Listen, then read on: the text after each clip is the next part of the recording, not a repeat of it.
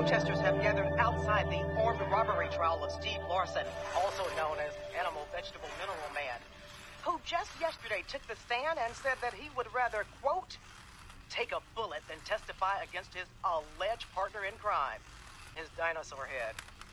In other bizarro news, Florida man Bump Weathers was massacred by a giant alligator this weekend and died in a tragic accident. Weathers was a longtime pit crew boss to 80s car racing phenom Cliff Steele. Locals say that Weathers' bar, Salty Bumps, is the hub of Cypressville, and he shall be missed. Bump is survived by his daughter, Clara.